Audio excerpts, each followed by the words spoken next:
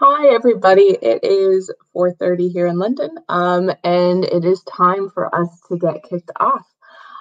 Thank you so much for joining us today. I know everybody is busy, so I appreciate everybody taking time out of their day to join us. So we are here for the Incubeta Ignite event called Marketplaces Where Opportunity Awaits, and we are joined today by our partner Feedonomics. Before I pass you over, just a couple housekeeping rules. We're going to be running about 50 minutes today. If you have any questions, you can put them in the chat function on the side and we will answer them at the end. We are also going to be doing polls throughout. So there's a polls tab on the side so you can find those there and you will be able to answer them. We are also recording today's session, so for any reason you can't stay for the full 50 minutes or you love it so much you want to share it with everybody at your business, which we highly recommend, it will be available to you after today. I am joined today by Jason Shao, who is the Enterprise Account Director at Feedonomics. He has 3 cats and 1 dog, a fan of esoteric collecting and building computers. You'll have to ask him what that is about. And then I'm also joined by Maude, our head of product development at Incubeta. I'm not entirely sure he knew I was going to read out these bullet points because he is a juggling performer and a rock collector. Fred, you'll have to let us know if those are true. And now today we will be covering what marketplaces are, why they are important, and how and when to consider marketplaces and the impact of selling through marketplaces. Now I believe it is time for me to hand over to Fred. Yeah, hello everyone. Unfortunately, the juggling thing is true. We're not going to do it in today's session, but maybe one for the future. To kick things off, what would be really good to understand as a starting point from people, and feel free to use the chat throughout the talk anytime you need to, but please submit any challenges that you're currently facing or have faced when launching marketplaces. Can think really anything here in terms of integration, all the way up to maybe performance as well at the other end. So anything you have in terms of marketplace challenges, please share them with us within the chat. So to kick things off today, what we want to go over is, first of all, what are marketplaces? So I'm going to take you through a number of different marketplaces and kind of their USPs. To start though, what I want to ask really quickly, and there's a poll, you will find the poll in the top right, 3rd tab along. Inside, there's a poll up there now at the moment, and this is for us to get a bit of an understanding of people's knowledge base of marketplaces currently. So they go all the way from I don't have a clue to I've heard of them before, to I'm about to launch on a marketplace, I'm already on a marketplace, what other ones should I be using, or you're a complete expert and you should be running this course instead of myself and Jason. So I'll just give you another 10 or 15 seconds to answer that. I can see quite a few answers are coming in already, so thank you for answering. Cool. So it seems like we've got a nice range of different capabilities with marketplaces. No experts, which I suppose is good for us. It means that we can go through and take you through some more detail. Cool. So in terms of marketplaces, obviously there's some very obvious ones out there, and you'll recognize the logos, some of the logos on this page almost immediately. Please feel free again to use the chat to just chuck in any other marketplaces that you think are important to you, or ones that you're interested in exploring, because we can always come back to you if it's not something we're going over today. So first of all, to kick things off, Amazon, of course, largest online marketplace in the world, roughly about 118 billion in revenue in 2018, and obviously it's growing year on year. About a third of all journeys within the US user journeys in the US start on Amazon. So obviously, if you're not there, then you are missing out on a large portion of potential customer base. Obviously, they're global. They're great for manufacturers or niche brands. If you're niche, obviously the competition is decreased quite dramatically, and the commission will range by category, but averages between about 10 and 15%. For other retailers, I mean, there's KitchenAid up on here. This will be a really highly competitive space to compete on KitchenAid products with, because there's many resellers. So this is likely to be tough space for any retailers.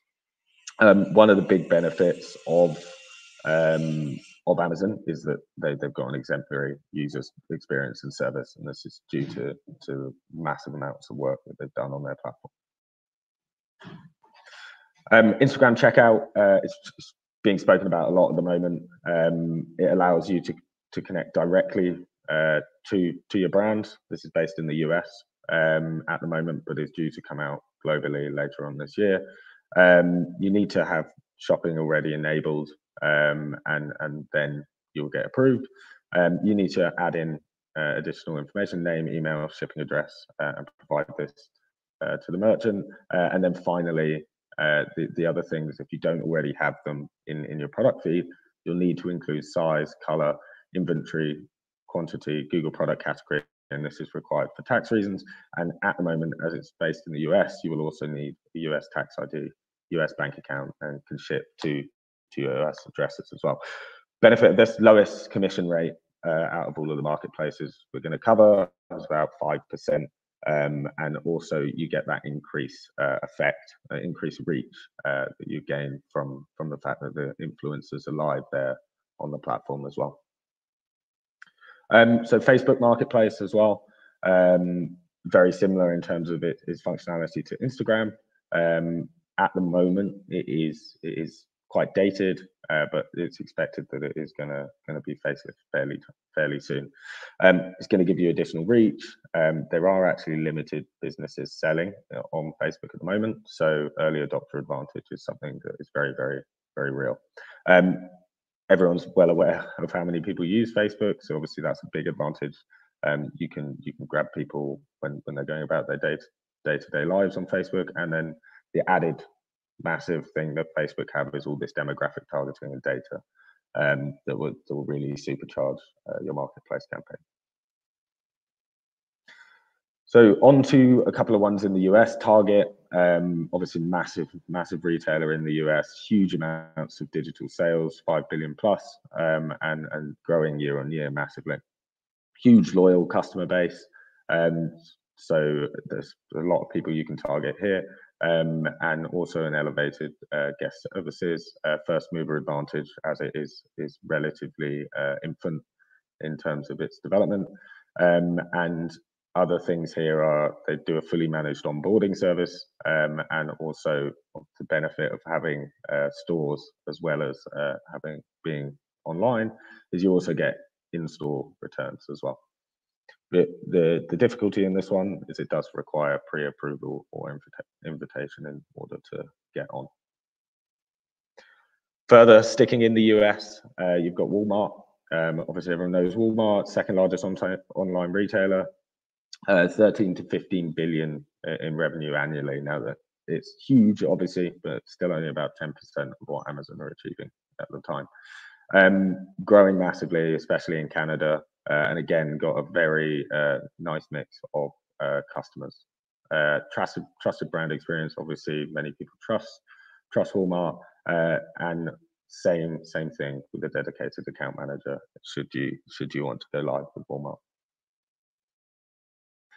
eBay, a bit of a resurgence as of late. I think it was the forgotten about marketplace for a very long time, but a huge number of active buyers globally. 35% of all US mobiles do have the eBay app, which is a huge number, and it's certainly something that just by listing here you can take advantage of. If you're in the electronics and accessories space, this is a really good opportunity, and eBay is something that we'd certainly recommend. And also you get good coverage on PPC campaigns as well, and you can also run your own through the eBay partner network. 80% of goods sold are new now, and that's where there's a bit of a resurgence as of late. People, I think, still associate eBay a lot of the time with used goods, but that is not the case. It's the third most preferred marketplace by US sellers. They have an affiliate program, and also you've got the option to do it via auction. So on to a relatively new one. Obviously, with me saying earlier that about 30% of journeys in the US start on Amazon, Google are not happy necessarily about this, and they're looking to create their own marketplace experience as well. Obviously, people trust Google, and that means that this could be a very successful product that's going forward. Currently only available in the US. You get personalized recommendations. It's compatible with Google Assistant as well, so extra reach there, and will be coming to YouTube as well. It's best used in combination with Google Shopping. So if you're not currently doing Google Shopping, I would say that this would be the first step, but this will then give you increased visibility as well. OnBuy worldwide, recently launched in 2016, recently funded as well. They're going through global expansion, and they are actually the world's fastest growing marketplace and one of the fastest growing companies in the UK. The ease of integration with this marketplace is really, really high. So if you are struggling to integrate with a marketplace, then this is one I would highly recommend to look at. They also don't actually sell any of their own products, so you won't be competing with the marketplace themselves for listings. And finally, I mean, to be honest, most of the things that I'm talking through today, and Jason will be talking through, are B2C, but don't forget that there are many B2B platforms out there. One of them that's really great is Shelf Now. It's a B2B platform that actually enables brands or locally sourced food to be actually served out to restaurants and shops around the EU. And this is all done in the same way, the same sort of agreement that you would get from an Amazon marketplace. And it's pretty cool AI-driven recommendation engine powering search discovery on both sides of the marketplace. So there's almost a double marketplace in this one. And then I'm going to pass over to Jason to take you through why all of what I've just spoken through is important. All right, thanks, Fred. Hi, everyone. Again, it's Jason. I'm on the Feedonomics and our Enterprise Account Director. I'm based here in San Francisco. Also, really appreciate you all making the time today. The esoteric collecting, if anyone was wondering, is comic books, comic art. Never quite outgrew it. What are you going to do? So I'm going to talk about marketplaces, kind of why they're important, and share some best practices. I think mainly specifically around Amazon. But I think before we get into that, we've got another poll. So in the kind of top right of the screen, we've got a couple questions, really why are marketplaces important, kind of what you're hoping to achieve. And of course, you can pick as many as are relevant to you. Are you looking to drive more sales, keeping up with the Kardashians? I hear they're very popular. Extend customer reach, provide a better experience to your customers than on your website, or really just reach your customers and your target audience where they are. So if you could take a couple minutes to submit a vote.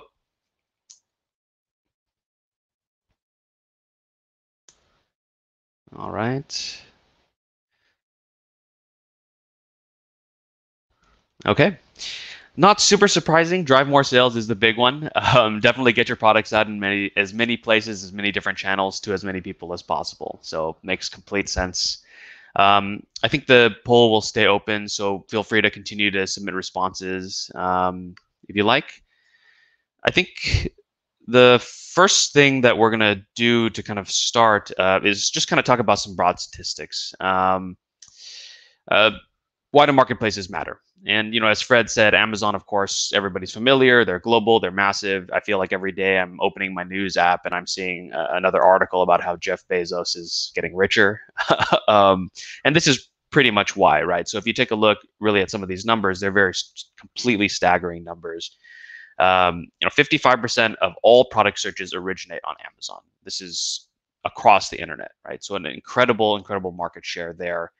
And of those 55% that start on Amazon, 92% of them actually end up purchasing on Amazon, right? Obviously, they've created this ecosystem, this workflow, and this process that has made it just way, way too easy for us to buy stuff that sometimes we need and sometimes we don't. And on really any platform, but Amazon and Walmart specifically, about 80% of sales that are, happening on the platforms at all are happening through the buy box. And so the buy box, which we'll talk about a little bit later, of course, everybody I think has encountered this as a consumer, is really that first kind of highlighted seller. On Amazon specifically, it's just the one that is the default when you check out. There's options potentially for you to go in and look at other sellers, but 20% of people are doing it, 80% of people are not. So really, really critical in any case to, get onto as many different channels as possible. And I think the opportunity here is gargantuan, right? I mean, outside of Amazon, there's tons of other marketplaces. Fred has already highlighted a bunch of them. Other marketplace channels globally that are coming up. Some of them are very new. Some of them are older kind of marketplace channels that are pivoting and readjusting to try to capture more market share. But there are a lot of kind of, I would say, mid-tier marketplaces and smaller marketplaces that are really getting creative and innovating and finding ways to win market share and create features that are really interesting to users and to customers. I think, one of the ones or a couple of the ones that I'll mention right now, just to kind of reiterate what Fred was speaking about, I think Facebook's commerce options in particular have been really popular with many of our clients. They're doing a lot of really interesting things, and I think are a really good example of ways to just kind of think outside the box and figure out, what can they do to attract other buyers. Instagram checkout, I think in particular, is really interesting. I know that's not available everywhere globally yet, but I would certainly keep an eye on it when it's released. Get in early. There's a lot of influencer features there that are really interesting.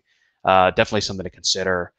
And then ads with checkout is something that I think is about to start in beta in the US. So again, keep an eye on that if you're outside of the US. Well, anywhere you are in any case. But ads with beta, very similar in any case.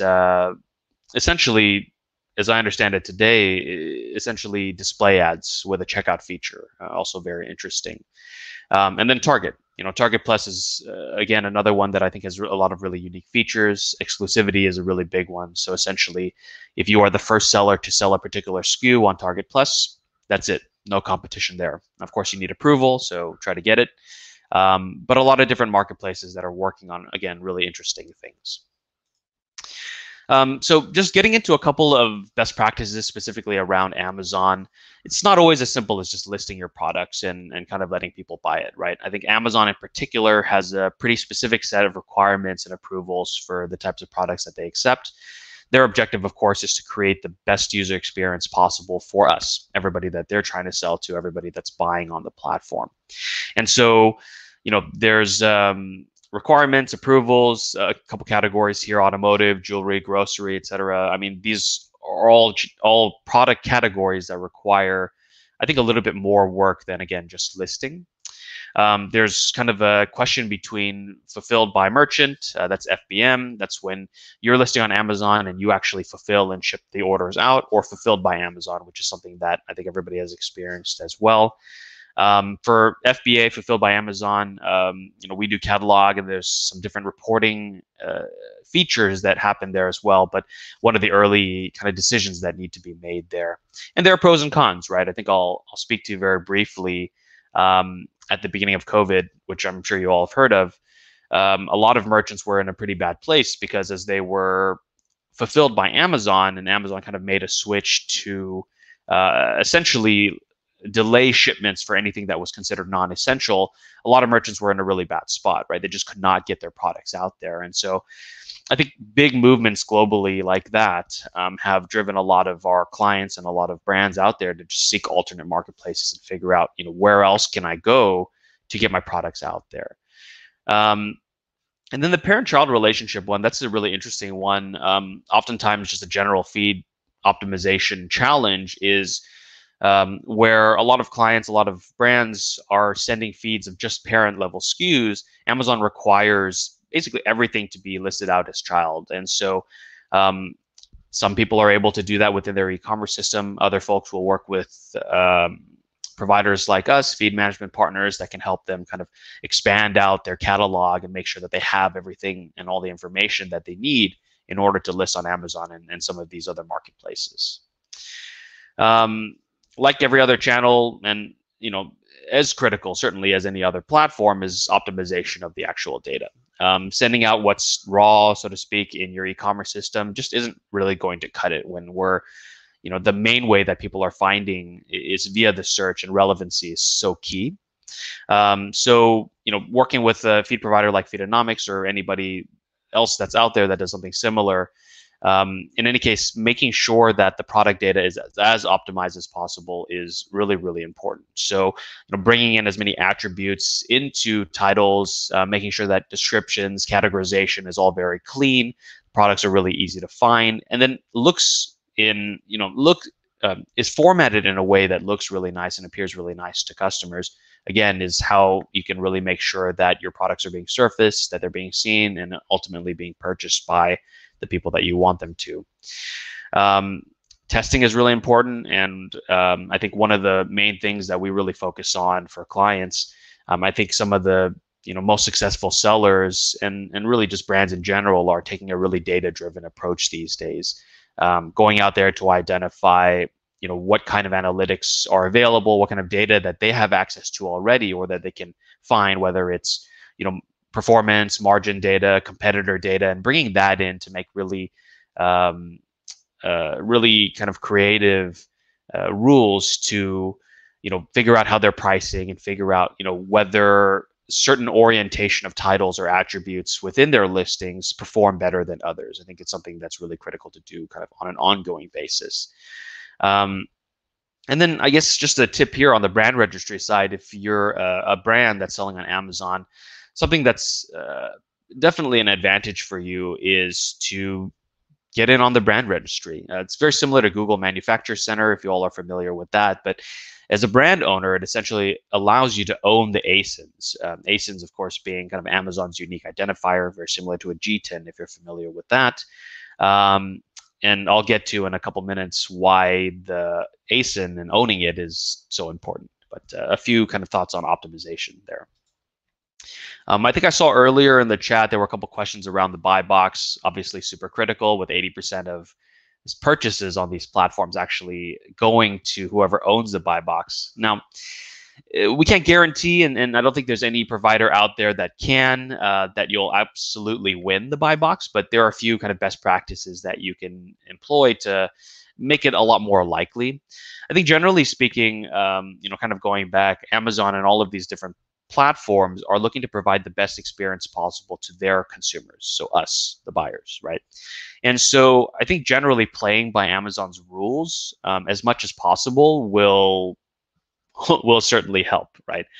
Price obviously is a factor, and inventory. So one of the really critical things that we're doing for clients on the marketplace side is just setting inventory rules, right? And so an example scenario would be, you're selling on your website, you're selling on Amazon and potentially a few other marketplaces. How can you effectively manage your inventory across all of them and make sure that you're not overselling, which is generally a big no-no, right? Sellers that oversell, immediately red flagged, definitely impacts your chances of being in the buy box. And so there are ways that you can set really unique rules when you're working with an integrator or through a kind of unifying platform going to marketplaces to set rules to say, take total inventory, reserve a certain number, say reserve 10 for the website, and then take remaining inventory and divide evenly between the different marketplaces that you're selling on, for example. And then kind of a double safety net around that, potentially another rule that says, if inventory falls below a certain threshold, essentially set to out of stock, just to make it extra safe and build in a little bit of that buffer. Dynamic inventory rules, super, super critical. And beyond that, I think just freshness of information, right? I mean, a lot of people starting out on Amazon and eBay and a lot of these marketplaces will just kind of go in like, URI or any individual could, and list their products, fulfill orders manually through the system, put in tracking information. But I think as you're expanding to different marketplaces, the scalability of that kind of approach gets a lot more difficult. And so being able to work on a unified platform that can manage order flows, catalog listing and delisting, as well as all of these inventory rules and other safety nets is really critical. And through like a direct order integration, you're able to just bring data that's inventory information, sales information, returns, all of that going between your systems and the marketplaces as quickly as possible. Also very critical, just to make sure that the customers are seeing the most updated data. And I guess finally on the error resolution piece, this is really why ASINs are so important. And so anybody that's already selling on Amazon and anybody that's planning to should definitely have this on their radar. Amazon in particular, as I mentioned, very, very particular about the way that their product data appears to us, the consumers, right? And so essentially what happens is that the first seller that sells a product on Amazon essentially creates the ASIN. And the ASIN, of course, contains all of the different product attributes included in that SKU when it's listed. So, title, color, size, material, everything that's included there essentially is fixed within that ASIN. And so any subsequent seller of that exact same product essentially has to match. And that's the way that Amazon guarantees that the products that you're listing are appearing and are exactly the right product for the customers to actually buy. Now, the headache here is that if your product data does not exactly match, it's disapproved. And they don't make it super easy to figure out, which products are disapproved and why. And so error resolution, again, is really critical. And you can kind of see a few examples here. For this dress, for example, your value for size in the feed is XL, right? And Amazon's ASIN value is extra large. Ostensibly the same thing. I think we can all tell that that's pretty much the same. That's enough to get you disapproved. So I think having a system that has a really robust error resolution feature or functionality is going to be really important. And something that I mentioned earlier, the brand registry as well is also kind of critical and is a massive advantage, because if you're the brand owner, you really should be the ones that are defining what the default attributes are. Everyone else can adhere to your standards, not the other way around. So just a few thoughts really on Amazon and some of the best practices there. I think going into just marketplaces in general, I guess handing it back to you, Fred, just best practices overall.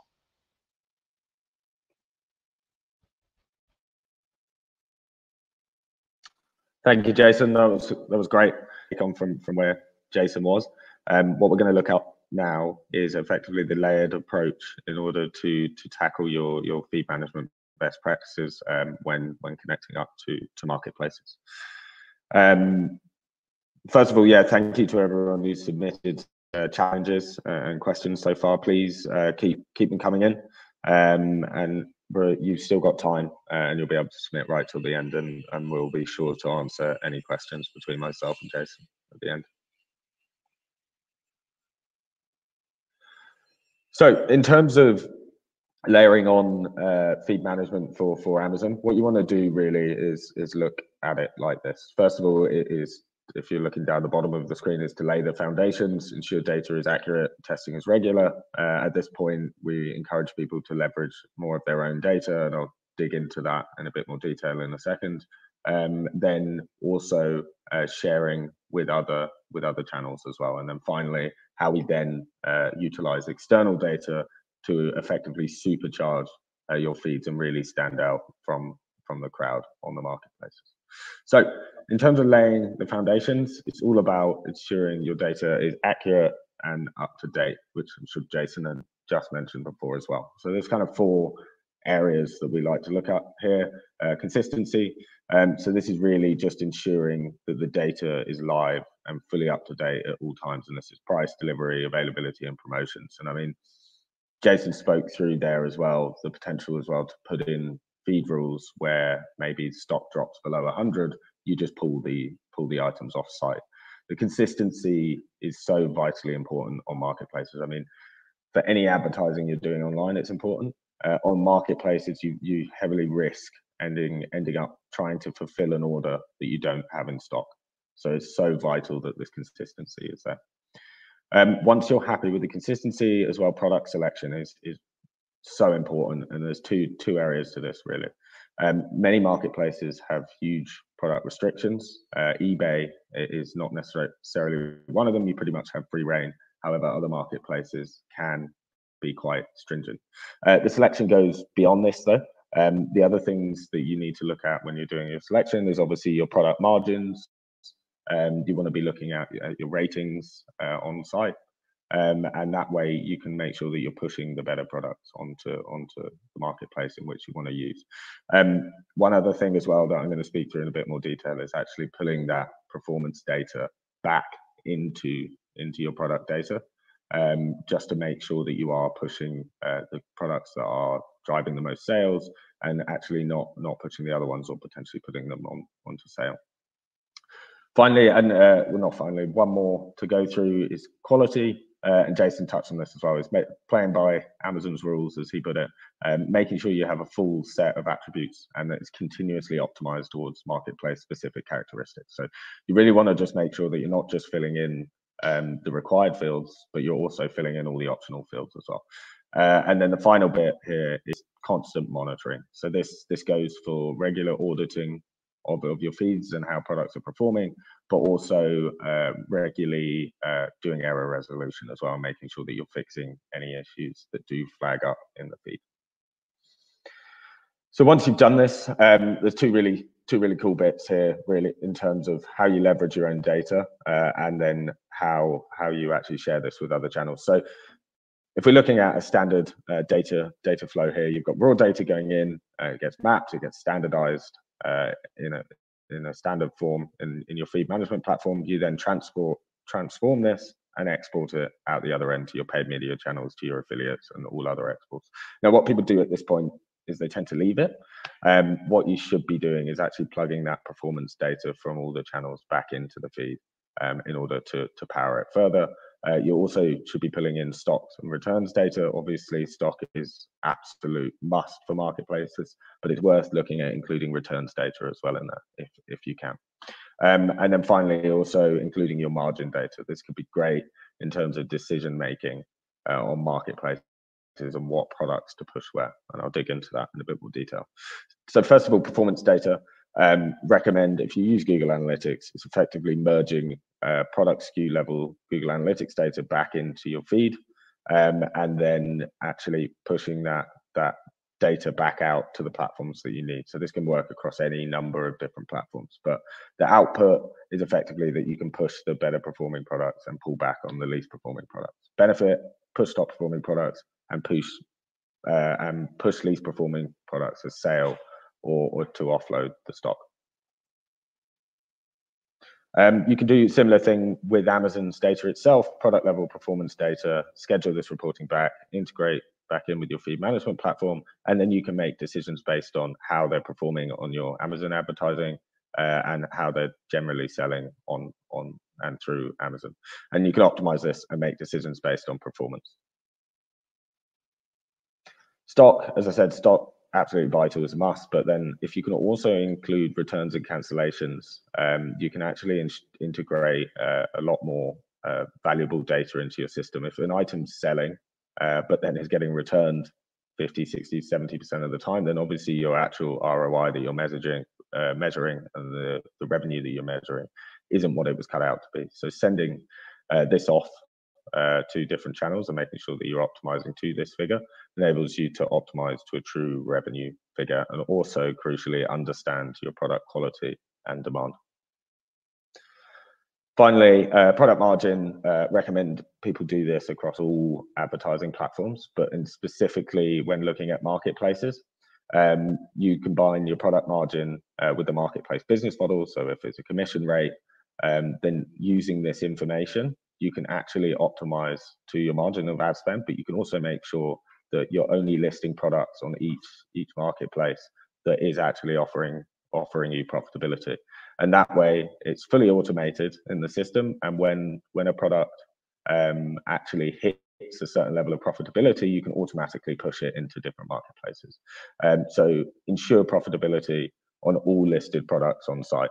This is really the key step in the current climate, I would say, is make sure that you're integrating your margin data and ensuring profitability at all times.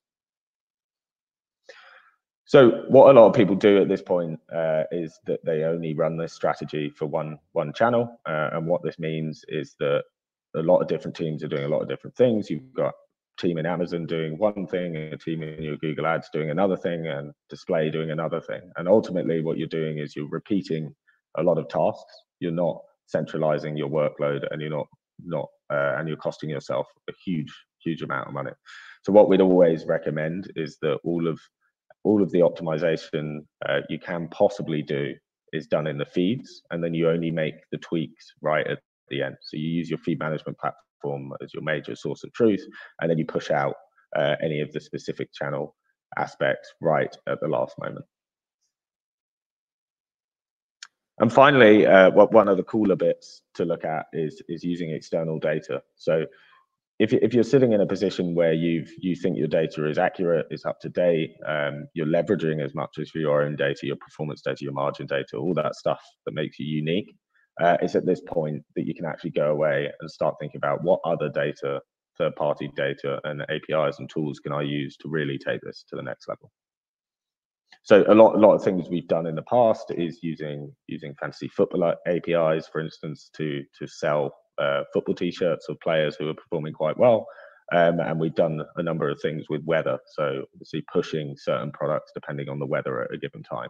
This can all be automated within your feed. So if it starts raining, you can start pushing umbrellas on Amazon. Or if it's sunny in the US, then you might want to start pushing flip-flops onto Target Plus. So those are kind of decisions that can all be automated and centralized within your feed management platform.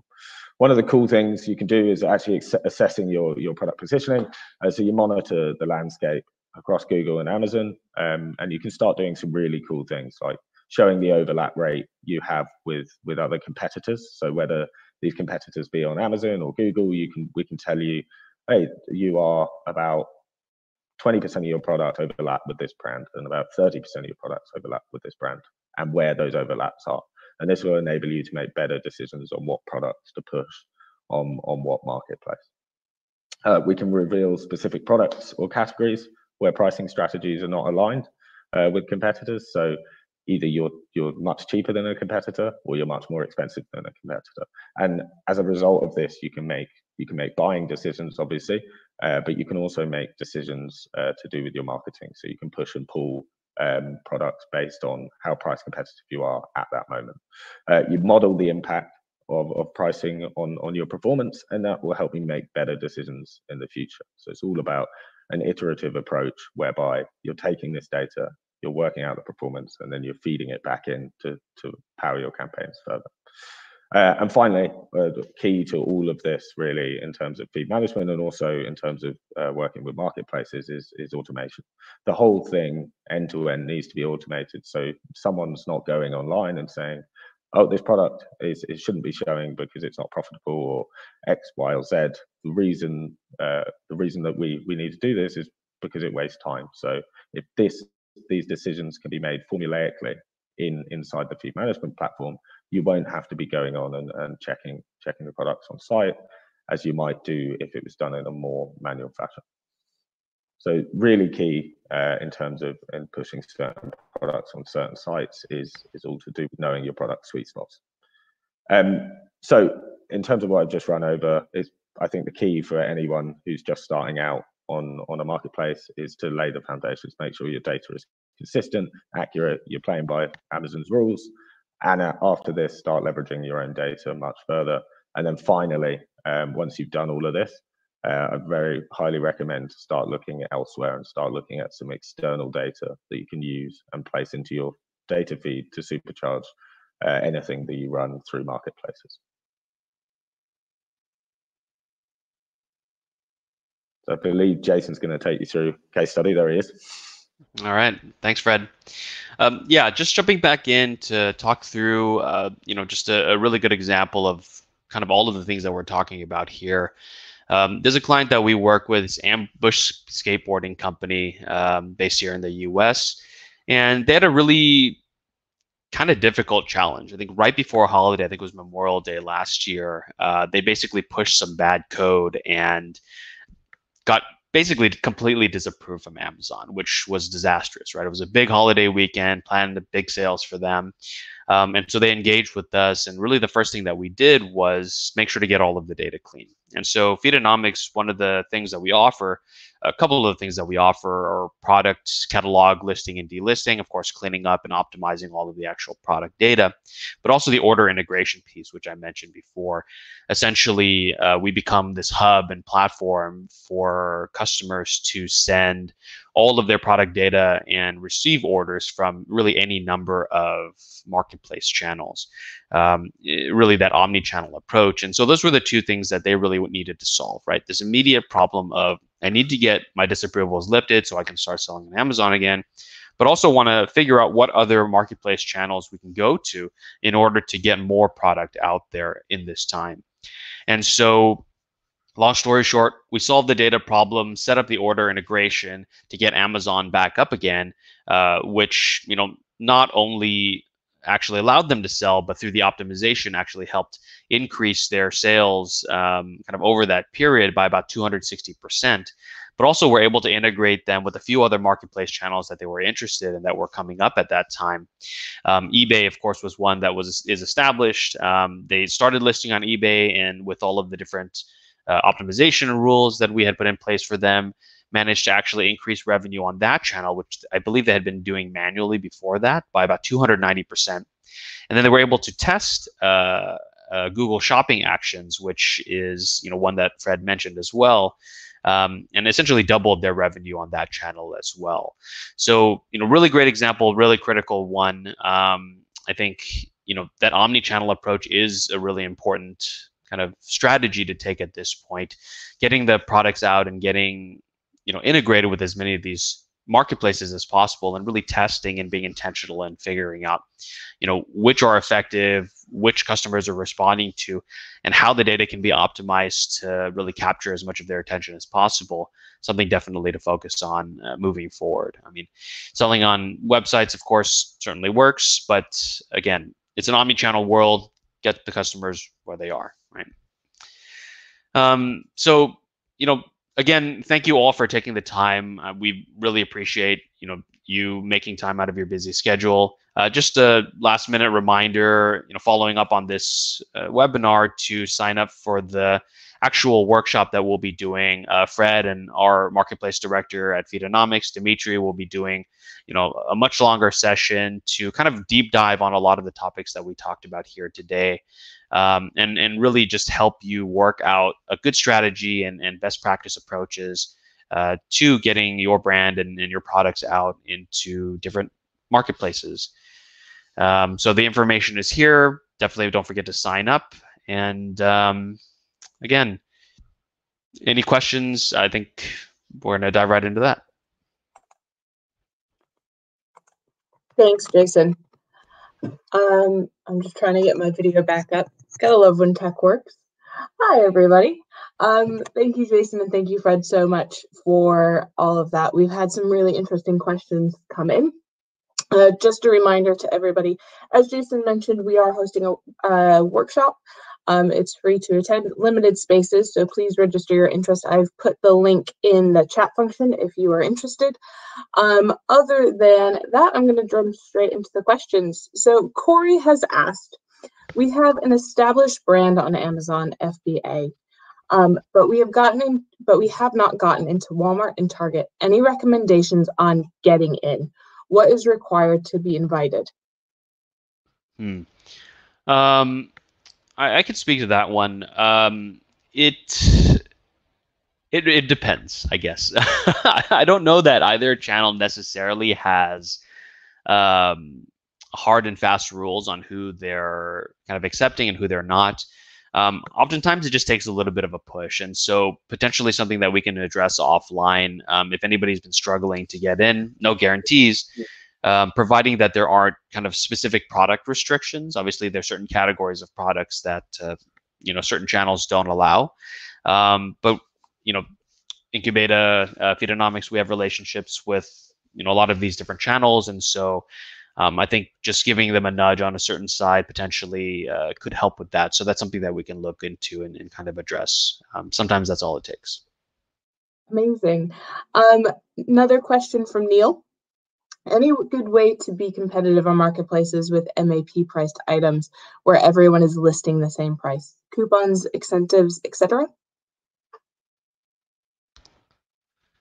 Huh.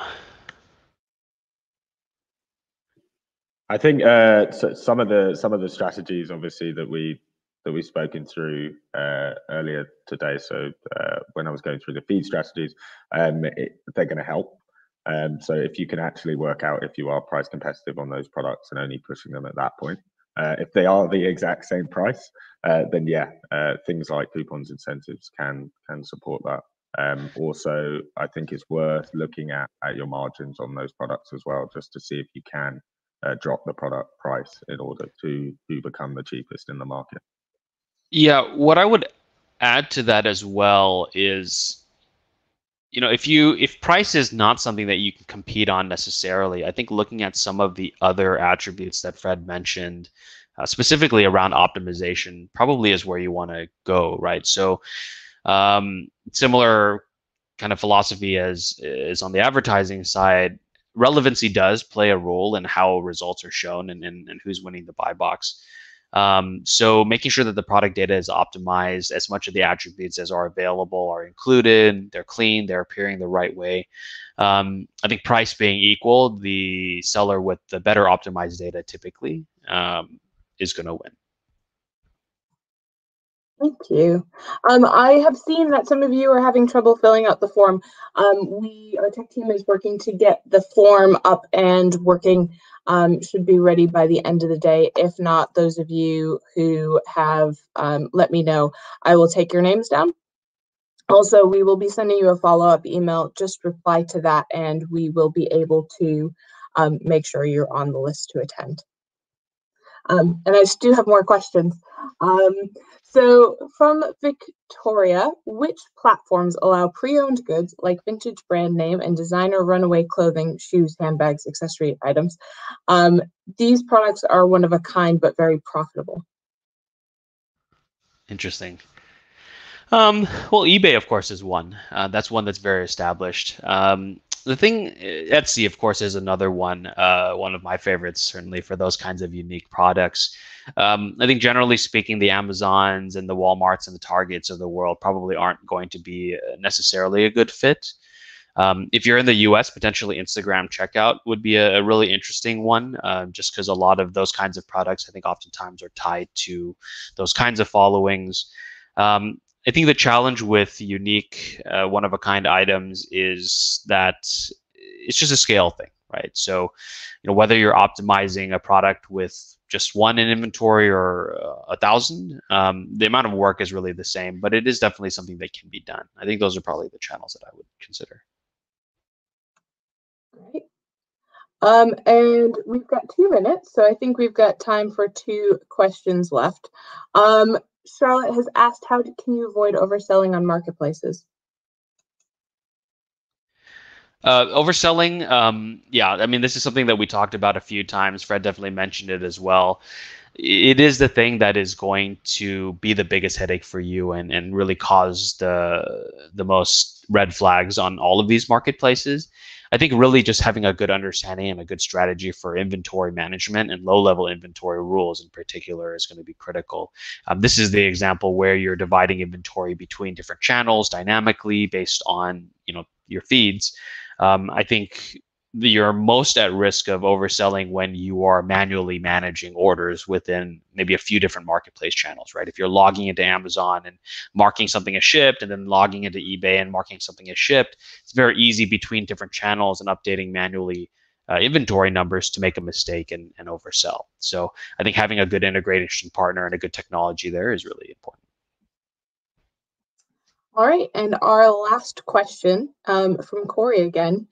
After Amazon and Google, what are the next up and coming markets? Does it depend on the type of product? Any expectations of Facebook and Instagram versus Walmart versus Target? Where is the time and effort best spent? Cool. I mean, I know you said after Amazon and Google, but Google's marketplace is relatively new. So I would say that that is something that is definitely also going to be up and coming in the coming years, especially because it's only currently present in the US. After that, I would say that there's some fairly big marketplaces that are growing out of Europe at the moment as well. So you've got OnBuy, you've got Frugo as well that are growing quite rapidly. These would be very, very good marketplaces to get involved in now. You get added benefits with these ones, especially on the OnBuy side, very quick and easy to integrate with. And also the commission rates are more favorable to something like you would get on Amazon. So definitely would be looking at some of the smaller ones like OnBuy and Frugo as well around Europe. Yeah, and I think adding to that, Corey, actually see I get an earlier question of yours around Facebook and Instagram specifically, but I think among our clients, those are the channels that have been growing the most. I think over the last year or so, Instagram checkout specifically, but all of Facebook's commerce options have really just exploded in popularity.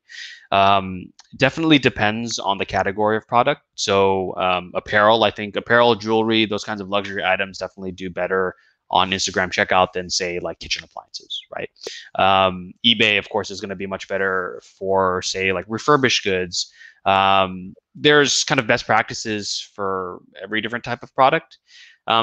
But the answer is yes. I mean, to your question as well, all of these platforms are heavily investing in trying to take market share away from Amazon. Google, of course, being a good example, as Fred mentioned on the shopping action site.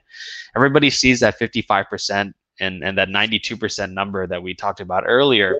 They want a piece of it, right? And so, you know, there's a lot of experimentation happening. There's a lot of investment happening. And I think that we'll see a lot more players in this space.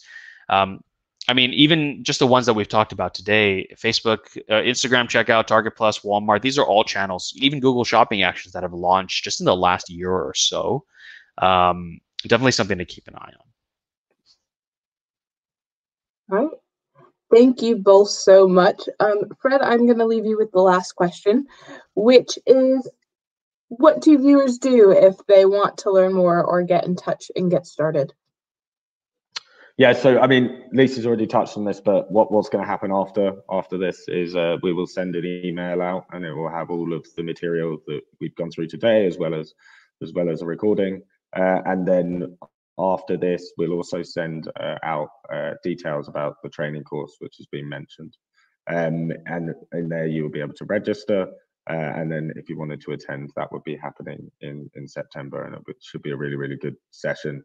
I'll be doing it with Dimitri from Feedonomics, very, very smart guy, knows his stuff, so definitely worth coming along to that. And my tech team has confirmed that the link should be working now, but if you have said that you are interested, we have taken your name down, and we will make sure that you are on that list. Thank you so much to both you, Fred and Jason, for being a part of today and taking 50 minutes out of your day to teach us all about marketplaces. Look forward to those emails from us, and thank you, everybody. Have a great rest of your day. Thanks, everyone.